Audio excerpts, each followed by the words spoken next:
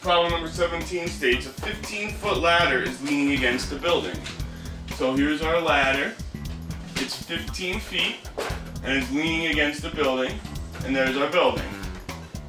How high on the building will the ladder reach when the bottom of the ladder is 6 feet from the building? So this is our building here, and the ladder, it says, is 6 feet from the base of it. So this is 6, and it wants to know how high up on the building it'll be. So that is our x. So the formula to figure this out is the Pythagorean theorem, which is simply a squared plus b squared equals c squared.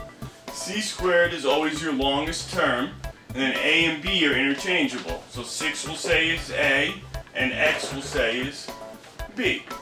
So a squared is simply 6 squared plus x squared is equal to 15 squared. We're just substituting them in basically. So 6 squared is equal to 36 plus x squared is equal to 15 squared is 225. We're going to move the 36 over to the other side. Minus 36 minus 36. So x squared is equal to, that's 9, 21, 189 basically. So we're going to get x squared equals 189. So we have x squared equals 189. The simplest way to do this was we take the square root of both sides of the equation. So we're just left with x is equal to plus or minus the square root of 189.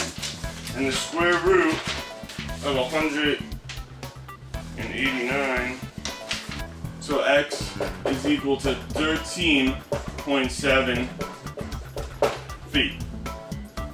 So on the building, the ladder will be leaning 13.7 feet up the wall. So your final answer for number 17 is 13.7 feet.